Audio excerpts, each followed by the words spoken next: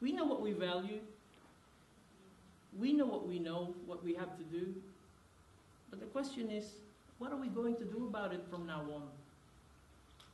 Are we going to seek God, His mercy, His love every Sabbath day? And let us, open our hearts to Him and let us be filled with His good ways, His mercy, His humility, asking for forgiveness? Are we going to do that? Or are we going to just slip it under the carpet? We all very well know what Paul said about the fruit of the Spirit. Love, joy, peace, long-suffering, kindness, goodness, faithfulness, gentleness, self-control. But notice that Paul said the fruit, not the fruits. He said the fruit.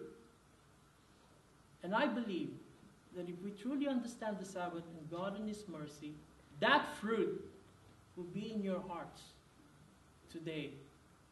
And that's God's blessing.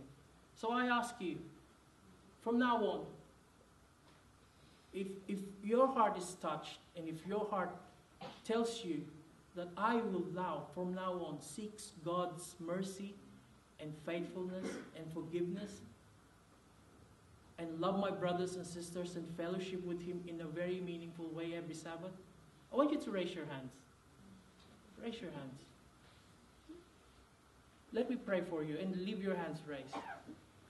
Oh Lord, there He is and there she is.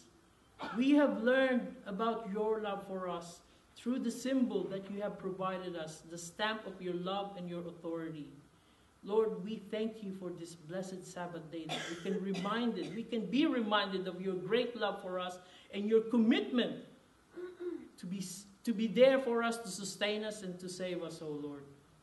And as we contemplate this greatness of your love, O Lord, I pray that you bless each and every one of us here, that each and every Sabbath day from now on, that we will be filled in the Holy Spirit in our hearts, that we will start to emulate and to show your characteristics of mercy, faithfulness, forgiveness, and love. And may the fruit of the Spirit grow into our hearts each more and more as we remember why we truly keep the Sabbath day. We pray this all in the wonderful, wonderful name of our Lord and Savior, Jesus Christ.